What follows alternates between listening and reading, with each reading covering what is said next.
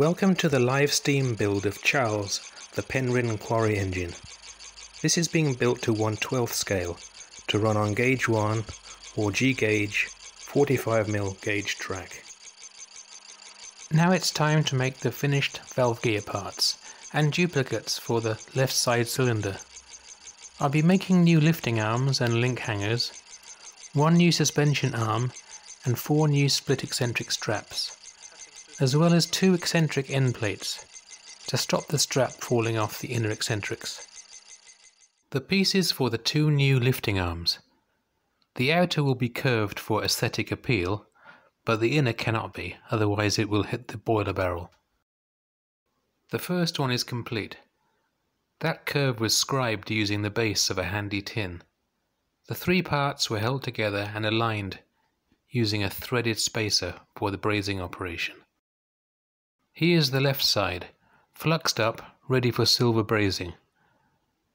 I filed the large radius and blended the underside afterwards.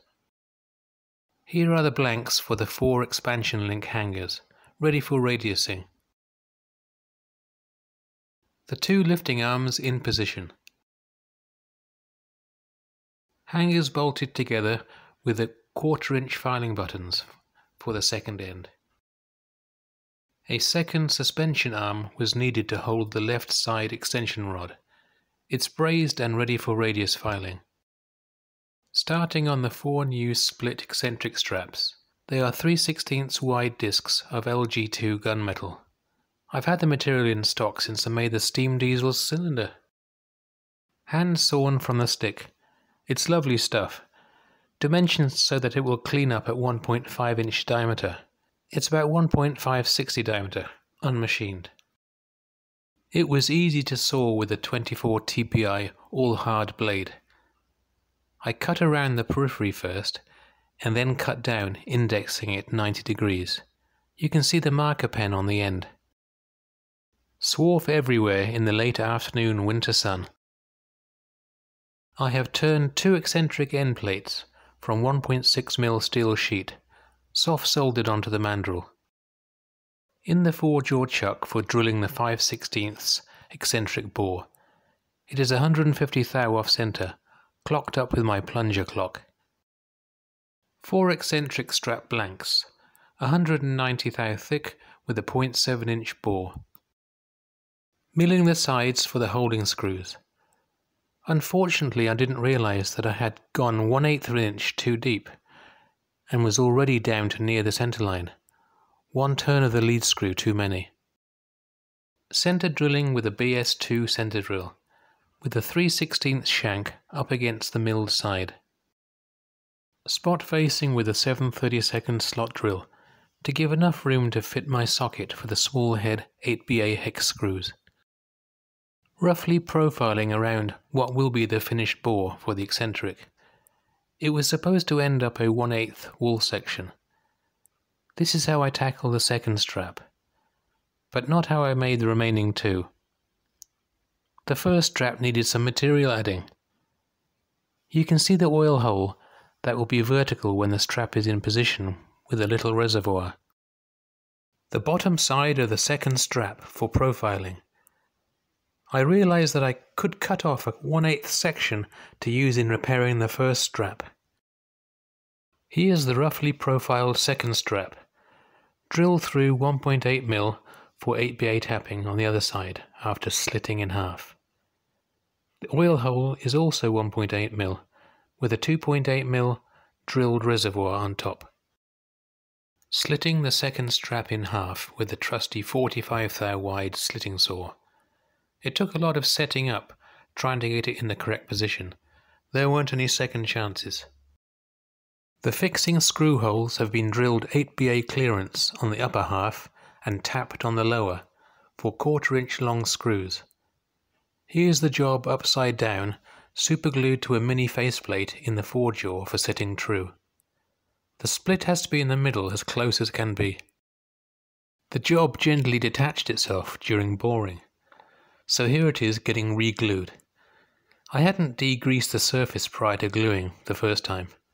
No damage was done. Here's the strap after finished boring to 3/4 inch diameter. the setup for finding the centre line for the 1/4 inch wide rod slot.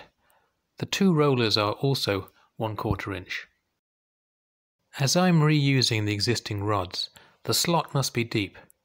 It's just 20 thou shy of the bore. This tiny carbide cutter worked well taking 10 thou deep cuts, traversing left and right. The exterior profile has been filed smooth. Cooling down after heating to red heat to remove the old strap. The old with the new. Starting on the third eccentric strap, this time plunging straight in with a 7/32 slot drill, then drilling the 1.8 mm holes. Straight onto the slitting. This is the new way, turning first, then profiling last. It's time to repair the first eccentric strap. First off, the drilled holes were plugged with pieces of 16th brass rod and silver brazed in. Gunmetal always goes this colour after heating to red heat. The job is cooling down before its bath in citric acid.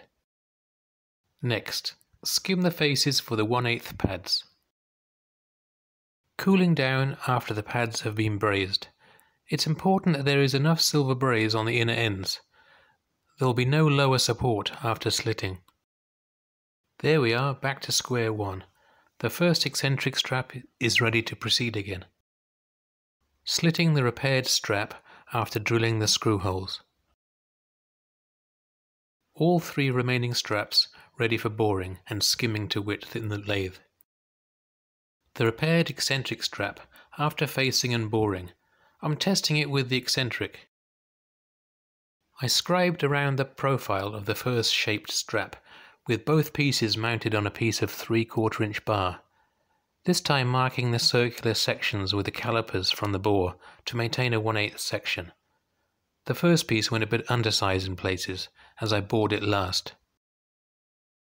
Roughly milling around the profile, but to the correct depth. Sighting along the tool steel to get the pad parallel with the cut. Checking to see where the centre line of the bore is in relation to the pad to mill the slot for the rod. The rollers are 1/4 inch diameter and the strip is 1/4 inch wide. Making sure the lines are parallel and then measuring the dimension with a drill shank. The finished slot, 0.260 wide centres with a starting dimension that of the drill shank dimension from the previous image. I had to split the strap to deburr the oil hole. After the oil holes were drilled and the rod slots milled, the profiles were smoothed by filing, an enjoyable bit of bench work. Starting on the eccentric strap rods, cutting a strip from 1.6 mm steel with the Eclipse 55 sheet metal saw. This is how I set it up to fly cut it, using a parallel in the chuck to align the long edge. A piece of tool steel under the job supports it farther than the vise can. The cutter will be cutting on the downstroke. Cutting off the fork ends that will connect to the expansion link. These are 1/2 inch long. The ends have been brazed on, and one has been slit 1/8 by 3/8 deep. Both were drilled 1.8 mm for 8BA tapping first. Under the magnifier, 1/4 inch filing buttons ready for rounding the end. This is the best way for the buttons, on the outside of the job. There's a small one supporting in the middle so that the fork doesn't get distorted. Thanks for watching.